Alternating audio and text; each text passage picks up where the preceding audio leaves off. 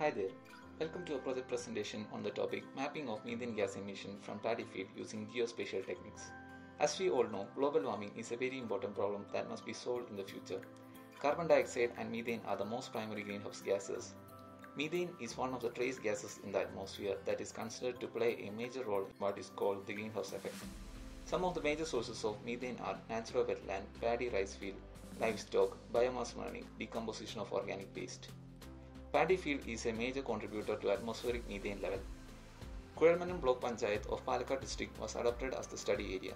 We went to the study area, interacted with the farmers to know more about the paddy cultivation, and we collected the GPS coordinates using an application called GPS Compass, which was installed in our mobile.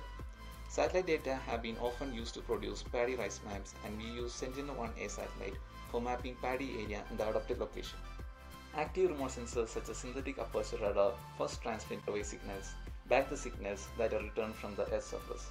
One of the most important functions of remote sensing data is the production of land use and land cover map, and thus can be managed through a process called image classification. The image classification is done using machine learning algorithms like CART, SVM and RF. The coding for the program are done in cloud computing platform called Google Earth Engine. After classification, an accuracy assessment is done to help evaluate the performance of various classifiers. 6 images were obtained from 3 classifiers for VV and VH polarization. Even this random forest classifier showed more accuracy, and the area obtained using this classifier was used for methane estimation, and the area was 7,410 hectares. The methane emission from paddy field was estimated as per IPCC guidelines 2006 Tier 1 method.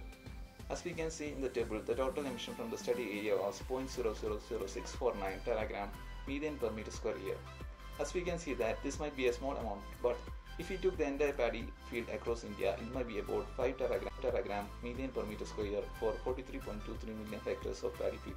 So it is clear that we should take appropriate measures to reduce the methane emission from paddy field and reduce global warming.